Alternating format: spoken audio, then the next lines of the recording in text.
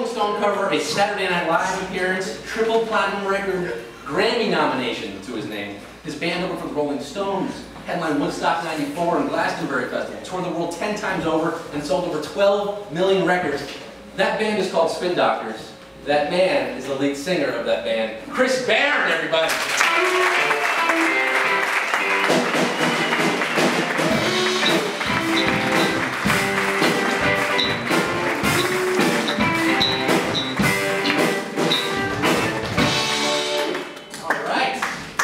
Oy vey. Oy vey.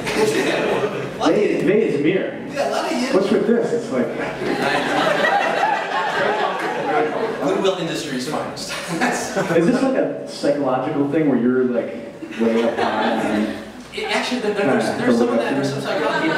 Andy Kaufman, the great comedian, had a fake talk show thing on TV where his desk was like 40 feet. Remember this? Like 40 feet high, kept looking down at his guests. It was hilarious. It really took the psychology to that level. I'm not as funny as he is. But, nor are you a psychologist. No, I'm not. So.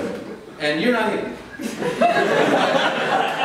I play one on television. Yeah. Well, you are a musician, and I mean, I just have to say, this is so cool. And you were like the nicest, most down-to-earth guy, by the way. But come on, come on. It's all an act. You should see me at home. Because you know, growing up, I was 8 years old when Pocket Full of Kryptonite hit it big, and really. So thanks for making me feel old. Yeah.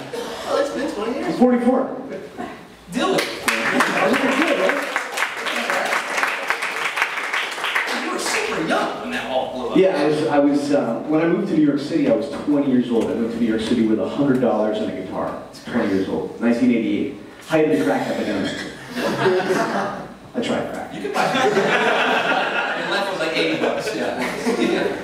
That record was like the seminal album of my youth. It was everywhere, obviously, all the movie trailers. That's really nice of you to say. Yeah, yeah. And so this is like, hey, but when you're a kid, you have this perspective, right? I mean, you see the world differently.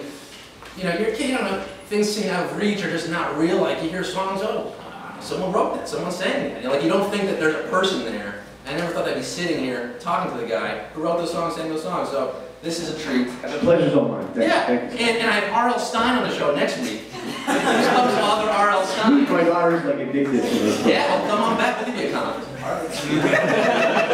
bought enough to deserve one. Yeah. So I really want to have the two of you guys on the same show. I thought if I get... We could arm wrestle or something. Yeah, it's Barron, R.L. Stein. I was going to book Don Mattingly to do stand-up.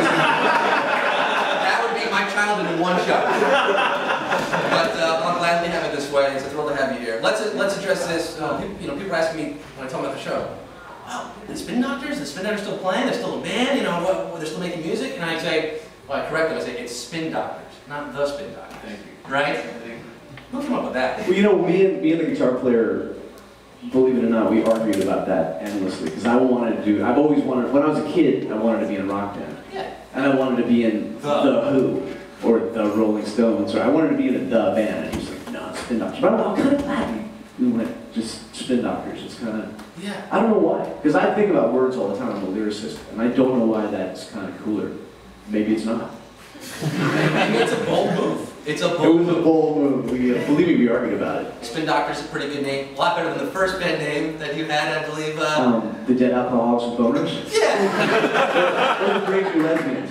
The Brave My first band was the Brave New Lesbians, and then I was in a band with my best friend called the Fun Bunnies. So yeah, I like that one. It's pretty crappy names there. Dead Alcoholics and Boners. Dead Alcoholics and Boners. That was my band at Bennington College.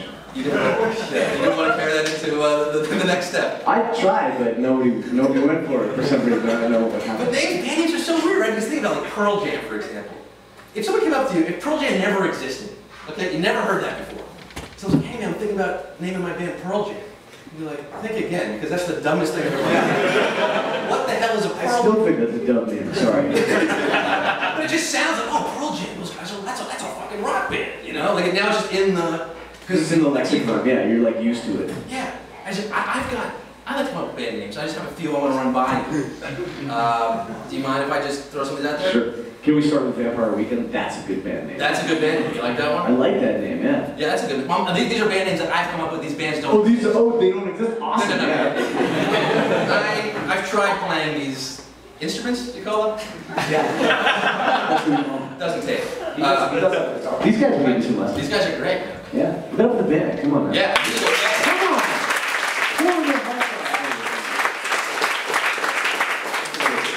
I meet a lot of people, and I always meet kids, and I'm like, what instrument do you play? Yeah. And, you know, they're looking for saxophone or whatever, you know, and it's really, really cute. It's fun to talk to them. And when they're brothers, I'm always like, you guys gotta start a band, and you have to call it the. So, ladies, I'm gonna use these on some of these like 7-year-olds.